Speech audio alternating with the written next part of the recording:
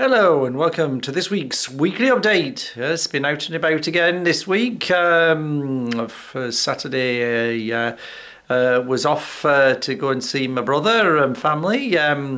Last time I saw them was Christmas 2019. Makes a change to actually physically see somebody rather than looking at them by video or speaking on the phone. It's amazing what you sort of miss, really, with all this strangeness that COVID has brought us.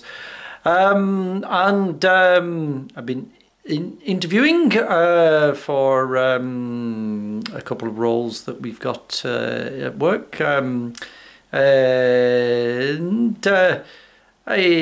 What else? Oh yes, I'm doing all the prep to make sure that everything runs smoothly while I'm on leave again. It's a pity you can't be on leave permanently. Well, you could be on leave permanently, but won't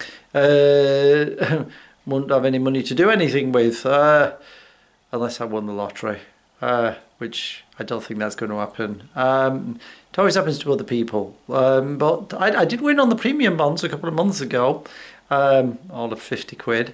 But is 50 quid better than nothing, is it not? Won't be able to retire on that, but it's 50 quid closer to it. So that's about it, really. Not much happening other than easing in, looking forward to when all the restrictions ease on the was it 19th of July? I lose track. Yeah, 19th of July, isn't it? Until they potentially change them again, of course. But we'll have to wait and see. Here's in hope. So until next week, goodbye.